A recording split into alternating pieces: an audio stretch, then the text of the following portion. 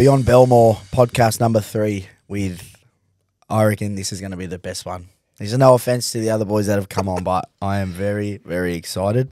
I'll apologise to everyone for my voice. I've just come back from Magic Round, and it's fair to say I'm never going again. But, Reedy, how are you, Josh? mate? How are you, mate? I'm very excited for this one, man. Like, this is the most notes I've ever had because I love ya. So, mate, talk to us, man. Your childhood, growing up in Queensland. Did you always love footy? Yeah, I did. Footy was probably all I ever knew growing up as a kid. Family, brothers all played it, and as far as I can remember, I think Mum's got a video of me when I was like 4 years old, tackling a bag at my brother's footy train and that. And I think Mum was saying as soon as I left the hospital, I went straight to my brother's footy game. So it's pretty much all I ever known, really. And as you do, you just play because your brothers play it, and sort of went from there. And but yeah, obviously growing up in Queensland and stuff like that, I loved where I lived, and pretty lucky how I was growing up with my family. And it's obviously good memories back then. Do you feel in Queensland, because it's so rugby league dominated, that you sort of like pretty much definitely play? Like, is there many kids going to your school or stuff that play soccer or AFL or? Like, I would say majority, 90% of kids in my grade or at school, primary school, high school, all played rugby. So you get the handful that do other things, but it was pretty much just all footy. That's all everyone ever did. So pretty much all my mates that I went to school with, in class with, we all played in the same footy team. So yeah, man.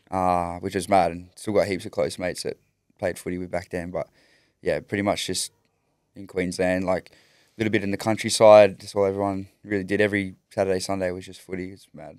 You speak about your family, mate. Do you want to just sort of let everyone know, brothers, sisters, your relationship with all them and your mum and dad? Yeah, I got two older brothers, two absolute madmen. Younger sister, she lives in Sydney now, which is cool. But yeah, we just, when we were growing up, we lived on 100 acres and just pretty much just like rode motorbikes together. And we used to actually, like Dad used to have a mate where like we had heaps of obviously land, and we just would ride motorbikes around, and he'd bring he'd know this guy, like a panel beater guy, that cars that can't be put back on the road, and he'd pay like $200 for a car. Yeah, wow. So then like he'd just drop them off, and we'd just drive them around and just like flog them, and then they'd blow up, and he'd come pick them up. It was mad. So yeah, that's pretty much what we did as kids. But yeah, pretty close with all my family, which is mad.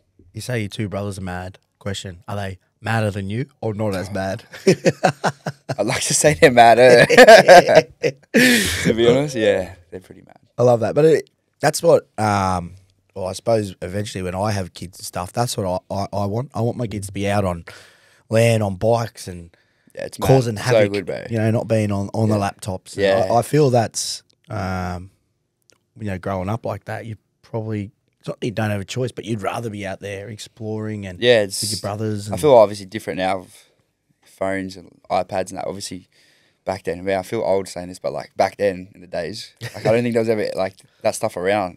I never was like a PlayStation guy. But yeah, it was pretty good just to run amok on the farm. Yeah, man. So, mate, with the footy, you started off at the Kawana Dolphins first? Nah, so BY Bulldogs. I was there. That was like my local team. Mm-hmm. Lived in Lands, about 5 minutes away, and then played there till I was, I think, 14. I think, and we were actually going all right. It was all my mates I went to high school with. They all played in the same team, and it was like we were in that in between where we'd be too good for like B grade, but then go to A grade and get flogged. So I was like, far out. And my other mates that I played a little bit of rep footy when I was a kid, they'd always try and call me to go to Kawana. I just kept saying no. And half an hour drive, Mum and Dad are working. It's pretty tough.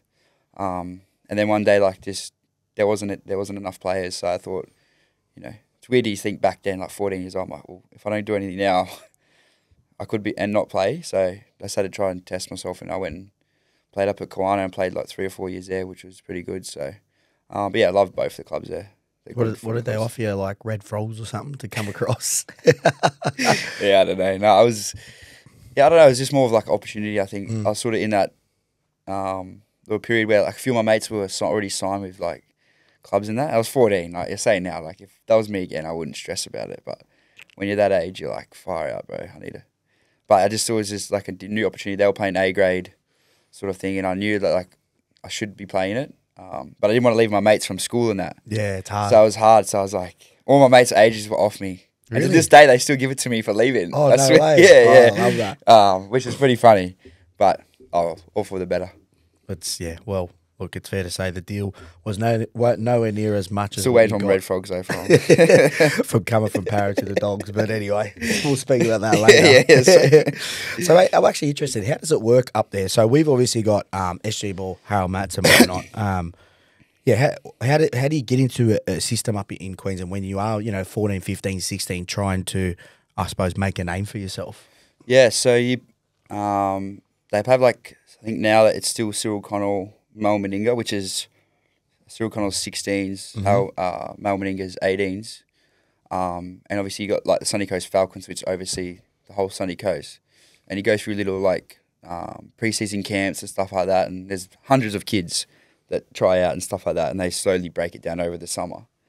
Then lucky enough to be able to play in that, and sort of went from there, and then played 18s, and So, but you come down to the Dogs? Yeah, so probably more school footy. I probably got more up there. Like I was were you, playing 15? Like, 15 yeah, when 15. you come I down? think. I would just turned like 17.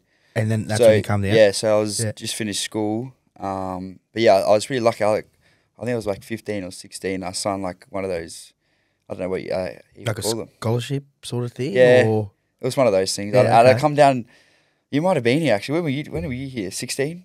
15? Long time ago. I'd come at like in my school holidays. I'd come down here for a week, and we stay with like Andy Patmore ran it. Oh yeah. So did Andy Patmore scout you? Is that who Nah, got you? I forgot who it was. Do you remember? It's probably me, man. I just said, go get that kid. I'd come down here in the school holidays. Oh, okay. And like and then like for a week and train and like watch you guys train, and we do our own sort of training and all that sort of stuff. And then once I finished school, I didn't really have anything else anywhere. It was just like, and obviously at the time I was like, Mum and Dad were like, do you really want to do it? And I was like, oh, I don't know, So I thought about it and just said like, stuff it, I'm just gonna do it. So I just moved down here at like just finished school and went to schoolies for a week, and set a last horizon with my mates. Yeah. And then come back here like a week later and like no family, just on my own. Wow. So 17. Yeah. And I tell you, come from Queensland, small town, into Belmore. Geez, it was a rude shock, I tell you that. Mate, there's no land here. It's just duplexes and sky rises, mate.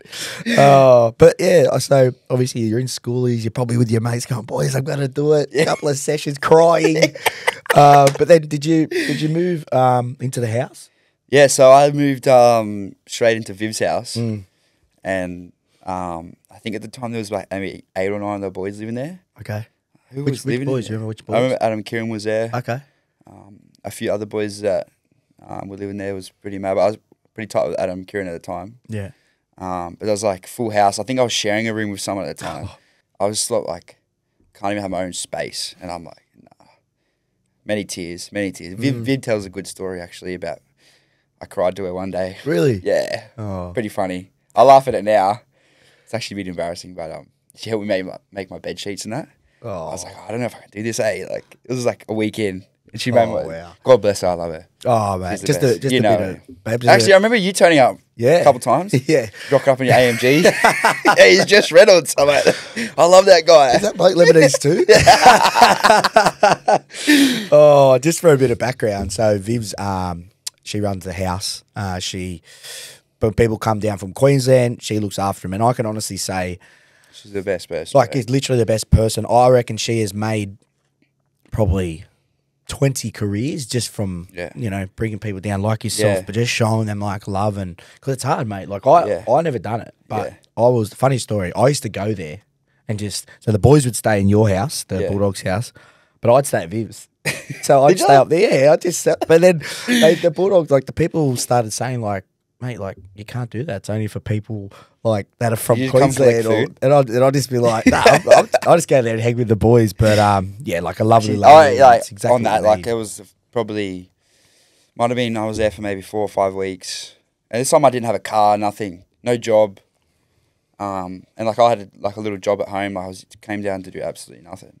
So there's a lot of time spent thinking. And then one day I remember vividly. She just goes like, "If you want it, you'll push through the pain." And like I always tell her like, You said that? "Yeah, Oh man. God love her. She's the best. Yeah. I still go and see her now, and So I'm a she second texts mum, me every eh? game. It's the best. Almost like legit the same. So. She'd even go to the games and watch to support you, right? Yeah. Yeah. She's the best. And then have to deal with her own family and Yeah. amazing person. Yeah, and she's the best. she probably doesn't get enough credit, I reckon, Nah. like at the club, just because what she does. And yeah, It's we pretty both cool. find Now I it went beauty. back there maybe not too long ago, and they've got like a what do you even call it? Like a picture or like a thing on the wall. Yeah, I've seen it. And yeah. it has like every player that's lived there that's made NRL. That's pretty cool. I think it's good for the boys that are living there because like we all sort of went through it. Yep. So it's a good little touch, eh? Yeah, absolutely, man. Some good stories in them 4 walls. I tell you. Oh, mate. Honestly. I reckon one day, I think we had a food fight in there. A proper food, like I'm talking. I actually had a fight there once. Oh, well, hold on. Actually, you've been having a lot of fights lately, mate. See, is this a porky? I heard this, but did dogs get rid of you then because they thought you were too small? We can't remember that because someone actually told me that, but I don't know if they G me up or not. I don't know if they just use that just to make an excuse. I mean, they're not wrong. They're not wrong at all. It's small. Well, yeah, I don't know. I was definitely thrown up there, but there was more sort of left on. At that age, you're like, Toyota Cup back then was like, if you're playing that, you were like going pretty good. And I was like, I think I just maybe turned 18, and it wasn't. I played SG ball here, and then I sort of went back and I played. I can't remember the team that they sent me back to play. It might have been like St. Christopher's or something. oh, like you play club footy? Yeah, and I was like, right. I could be doing this back home, eh? Yeah, Like, yeah. I sort of spit the dummy a bit, which probably can't. As you do. But yeah, I was like, I could be playing this back home. And then a week later, I was at 20s, like para 20s. So Yeah. happened pretty quick. Well, it's not about the size, is it, Reed? It's about the size of the dog. Yeah, Edie. you're right. They know now. Yeah, no. Yeah, so talk to us about that. So you obviously didn't happen here at the Dogs, but did you go back home and to come back down to Para? No, it was like, obviously finished SG ball, which is 18s, and then they sort of bring you up to 20s, and I was training once a week under 20s, and I was doing absolutely nothing. Like there was not much going on, and what fair them at the time. They had other hookers that were a bit older and playing. Then I thought, yeah, sweet, whatever, and then just got a phone call from like Para, and that was saying, would you come over here? Good opportunity. I think at the time Luke Burt was the coach. So I just went over there. I was 18. I thought I'm going to give it a crack, and I ended up playing that year in 20s. Yeah. So it was all worth it in the way. But yeah, I went straight there. Pretty much moved all my stuff out 1 week, and was there in 2 days over in the Para house. Happened pretty quick. So all things happen for a reason, eh? Enjoy the game for what it is. You don't need to have a bet to cheer on your team. Reclaim the game, be gamble aware. So 2017, 2018, are you playing, is it still under 20s then? Is that what it's called? So 17, what was it? So I moved in here. So 16, I went over to Para midway through the year, like a halfway transfer or whatever it was. Ended up playing like 2 games at like Toyota Cup. And then 17, just played under 20s, like the whole year at Para 20s. We made the grand final that year. Got beaten on the bell, which hurts. 2 minutes to go, missed tackle, hurts. You missed Nah, not me, but won't name names. name it. And then that end of that year got called up. I was at work, and it was like pre-season.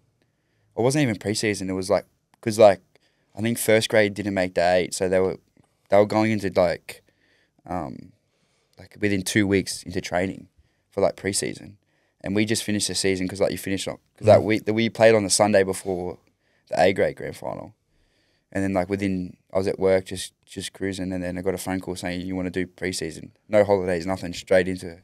You're not going to knock back a preseason, are you? No, absolutely. So, just got given like 6 weeks before Christmas, and then just it was tough, man.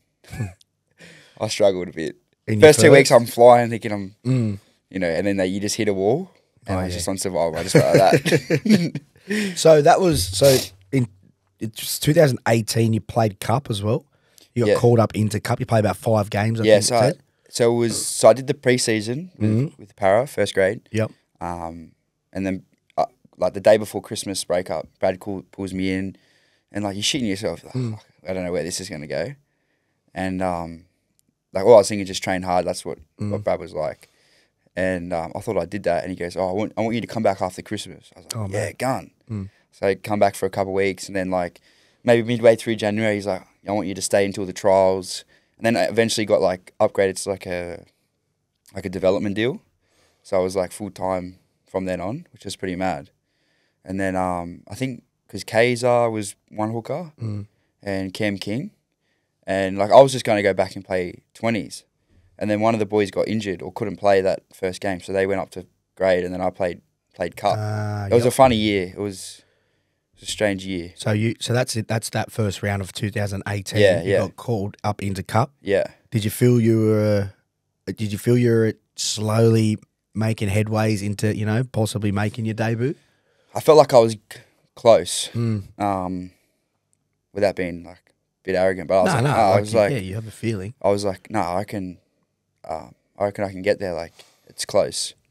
But then like you know how it is, a young bloke. You play Cup 1 week. One of the other boys comes back, you're playing 20s. So I reckon I went like Cup, 20s, like just back and forth all year. And then just kept trying to play good footy, I guess. And and that's when I debuted there, middle way through the year.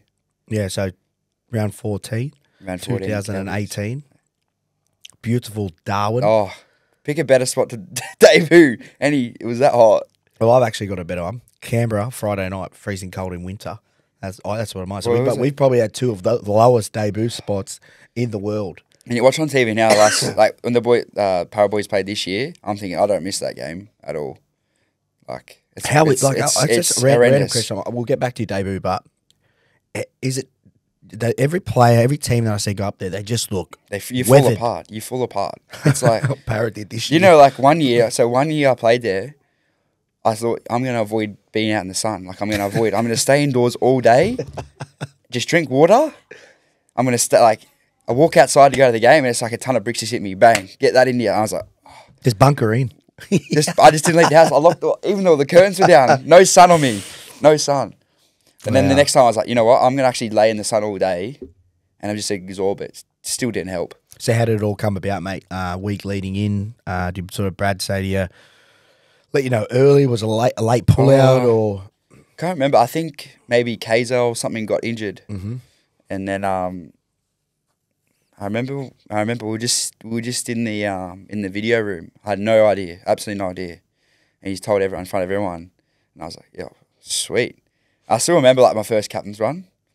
Like Brad was big on set starts, like knowing his set starts, and this time I had no idea. Like I just went and played footy. Like I just go out there, like run a mark, get to first grade, completely different. Like there's set starts and all this.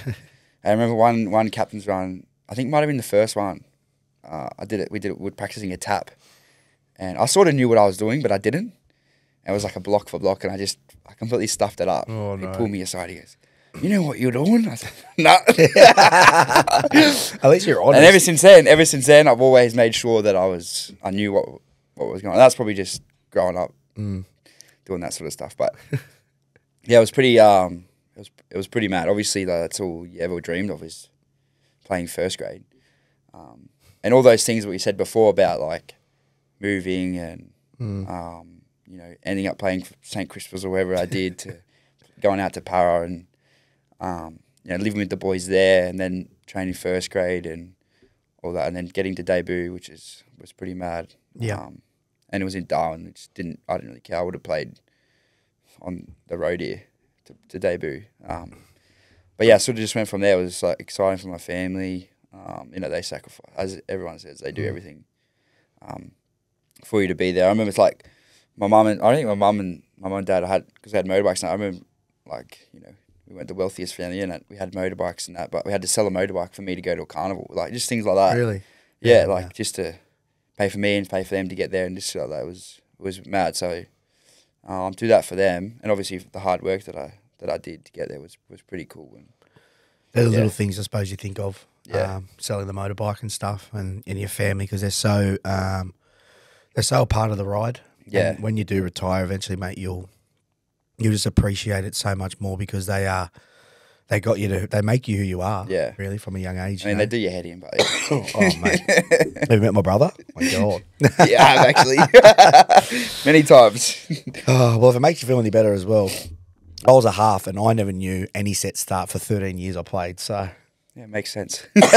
oh my God. Let's take some time to reflect here. Haslam's sideline conversion in 2002. Trent Hodkinson's field goal in 2014. Thrifty becoming the Bulldogs' official car rental sponsor in 2023. Some of the greatest moments in Bulldogs history. Which one is best?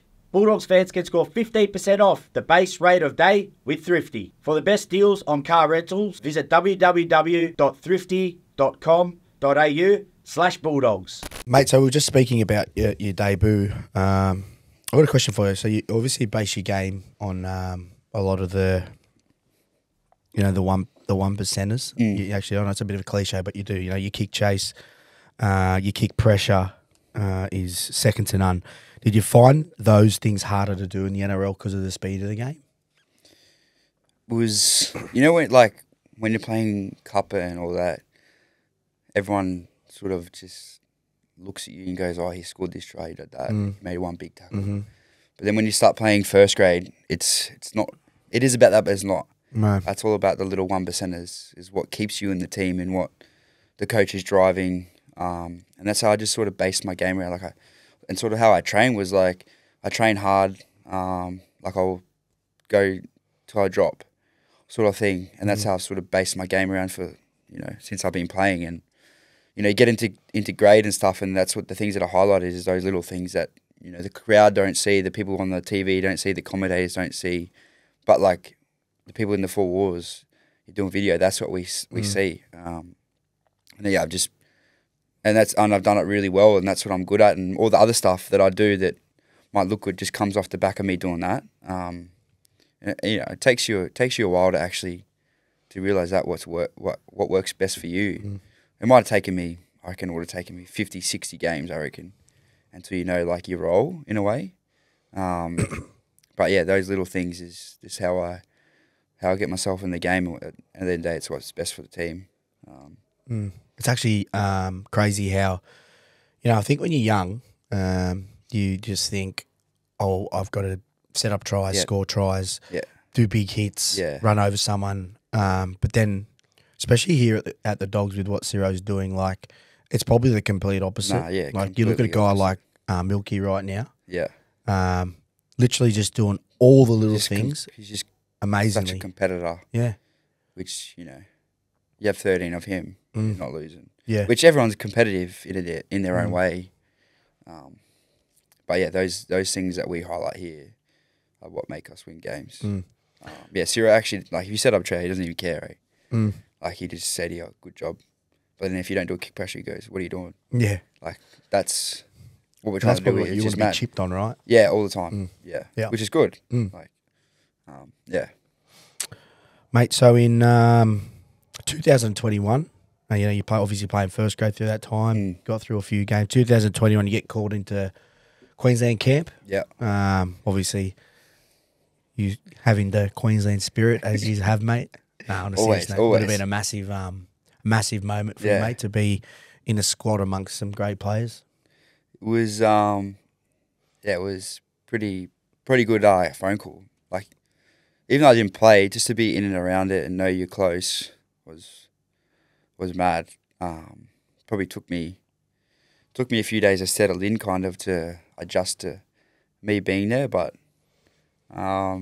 yeah, it was mad. Haven't got back there since, but want to go back and play one day or be in and around it again. But yeah, it was unreal to be around that sort of arena. You're there with the best of the best. Yeah, it's pretty cool. So you train the first? Yeah, so they done the whole week. Done the whole week. Yeah. Sort of, I wasn't knew if I was playing or not. I didn't really get told. Oh, really? Yeah. Oh, so you was still a chance. Well, what was the what was the situation? Who was the 9? Like So it was obviously Harry was there. Harry. Yeah. I think at the time, I think that the first game that year, I think Ben Hunt wasn't picked. Oh, okay. So, I wasn't sure. I didn't really know.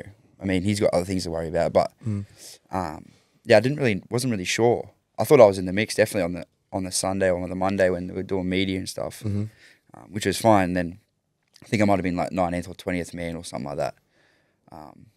And then did the whole week of training and then went back on the weekend and played for Para. Okay.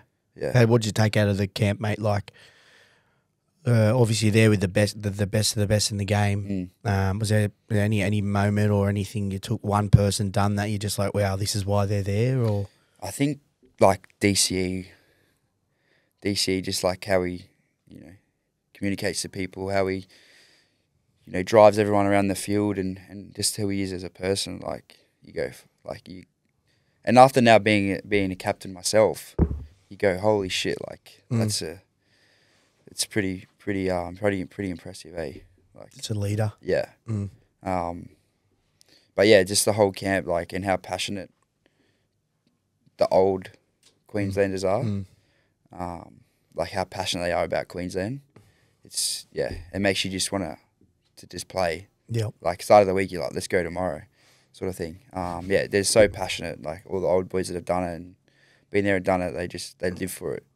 It's unreal. Ingrain it into you, isn't it? Yeah. Like that's what I loved about it too. Like you sort of just get there and it's just you've got the likes of Gallen and Farah and like it's just like pretty much you have to hate Queensland. Yeah. These would be the same. Yeah, legit. I think you don't really talk. I think they don't really say much about New South Wales in camp. They just worry about themselves. Yeah, wow. Well, they did that year anyway. But it was mad to be around it and be part of it at that time of the year. So it was good. Well, mate, I'm sure we'll get back there one day if you keep playing how you are, mate. But 25th of November of that year, mate, in 2021, you make probably one of the biggest calls in your career to sign a 4-year deal with a rival club, probably one of Para's biggest rivals. Yeah.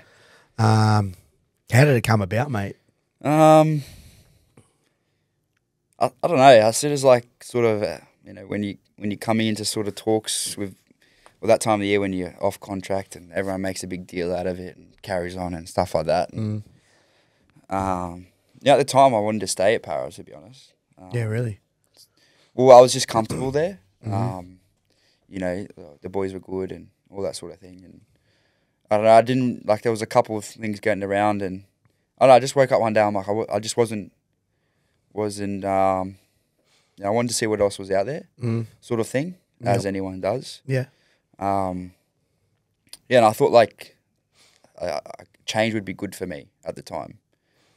Was looking for something different, a new avenue of way of coaching and sort of just to challenge myself in that way. And, the great godfather Gus sat me down at a nice Chinese restaurant. What do you remember your order? I'd love to remember. I want to ask everyone who's signed at the Bulldogs, what is their order when they sat with Gus?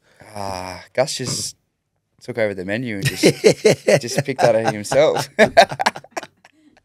Oh, yeah, good. But yeah, it was it was funny actually when we were at dinner. There was a bunch of like young Labo guys sitting at the table. Didn't recognise it at the time, but I was still sitting at the table when it came out that I was with Gus. Oh, really? I was still sitting at having dinner. I couldn't believe I can't catch a break in here. Spring roll. Yeah, delicious spring roll. Cheers, Gus.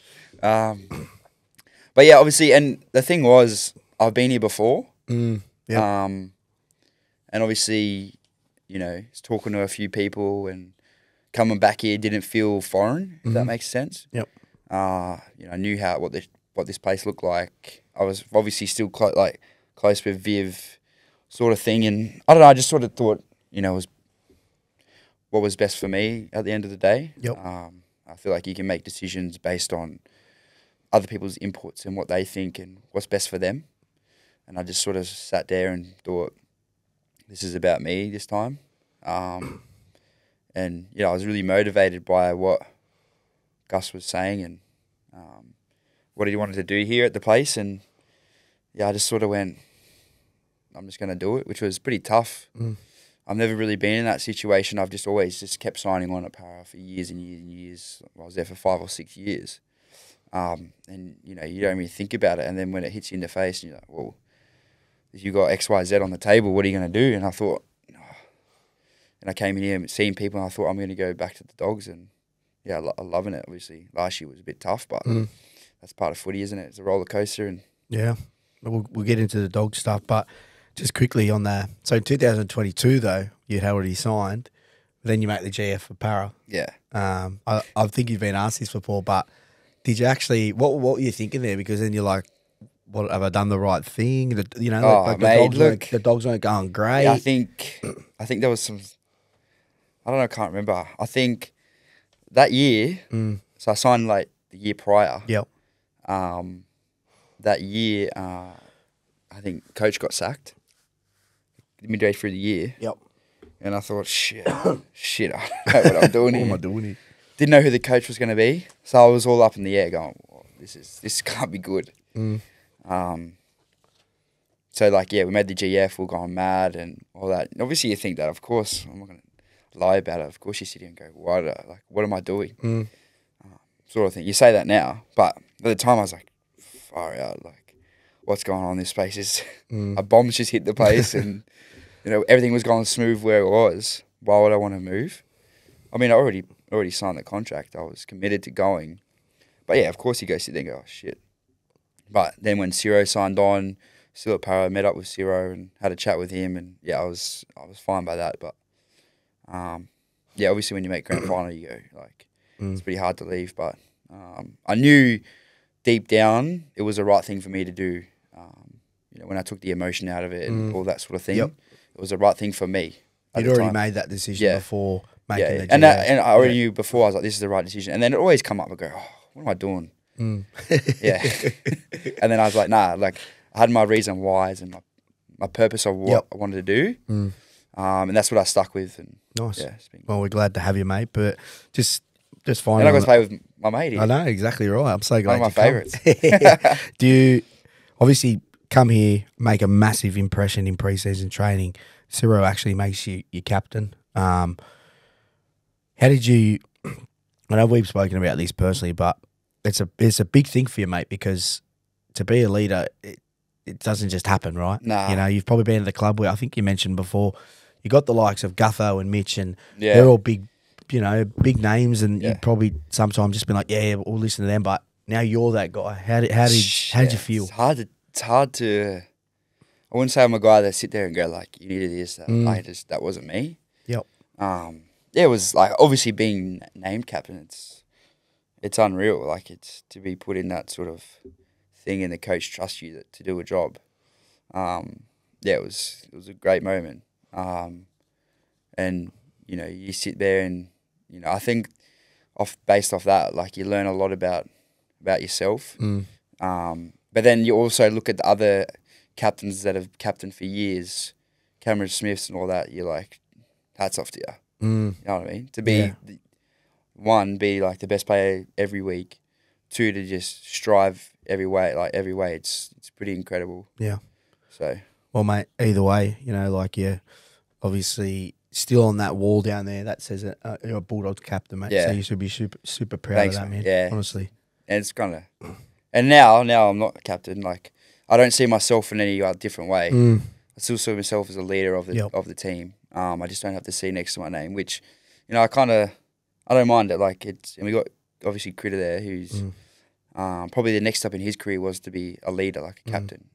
Come from 3 premierships, Samoa and that, and I was like, yeah, bro, you deserve it. It's sweet, good. And I'm happy just to sit behind him and do my thing, and he does his thing, which is good. It's beautiful. All right, mate. So we just got some rapid fire questions. This will be interesting. They're not anything bad. Oh, there's a couple. So there's a bit of a debate around it at the moment. You know, you're a bit of a niggler, which is great. I love it. But I want to know, who's your biggest influence? Was it me or Michael Ennis? Well, I didn't play with Michael. So Michael. And I obviously played with you last year. Roomies. Yes. Yeah. Bad influence. Nah, not at all. I wouldn't say that at all. Oh. They're two leading hands. You know? Yes. I'd have to say you. Okay. Thank It you. was actually pretty funny. I was so glad. You said that. Who would you rather be stuck on a desert island with? Heathrow or Seyfarth? Well, I've heard some, like, Hoffy, obviously, he's mates with not Heathrow. Seyfarth. He seems pretty switched on. So I go Seyfarth. Yeah. Heathrow, I'd probably end up dead. Yeah. I wouldn't make it back. I don't know Heathrow either, but I know Seyfarth, and when he's off the field, He's sweet. he's I met normal. him a few times. But when he's on, he's like, you know, Dave Clements to me the Is other it the day. redness He goes, coming he's out of like him? you. He goes, on the field, he goes, I wouldn't even look at you. He goes, but off it, he goes, you're all right. So Seyfarth. Yeah. Okay. Who on the team would you most likely to see on Love Island? Ooh. You know, I actually got asked to go on there. Who? Love Island. You did? Yeah. You got asked to They go on? asked. They messaged me. Oh, I said my. yes. So what are you going on? No. Oh. No way. I'm excited. No way. Who? Oh.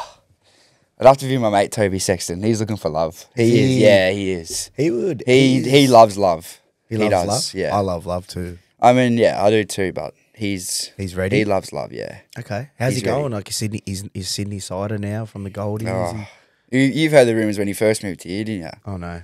Yeah, he's ready for that. Oh, all right. Oh, actually, this is from me. This is when did the cauliflower ears start? Oh, years and years. Probably my second year of first grade, I reckon. So I used to wear headgear in 20s, and then one day I was cook as a dog, and I was wearing the headgear, son, and I just took it off, and I thought, oh, this is mad. Actually breathing this thing. So I just didn't wear it for a few years, and then I started playing grade, and my ear just started getting sore and sore, and then someday, like, playing for some of the times I'd finish the game, it'd be inside out. And then I thought, like, there's got to be a resolution to this. So I just started wearing headgear, and then that's it. Yeah, nice. Yeah. Yeah, because I just always look at it and go, that's got to be painful. But you say they're not. No, it's as hard as a rock. I don't even feel, like, people can't even feel it. It's sweet. As it stays where it gets a bit sore, but for some reason. Huh? I just want to bite them. Actually, I heard you're a surfy now. You're part of a surfy group. what's the surfy group? A surfy. Do you go down to Cronulla and surf? Oh, I do. Yeah. I do. We I heard do this surf. from a couple of people that have been on the podcast that you're probably like the leader. Like you pick the spot. You say, boys, we're meeting right here. That's a John Dory. That's a John Dory. But how's it going?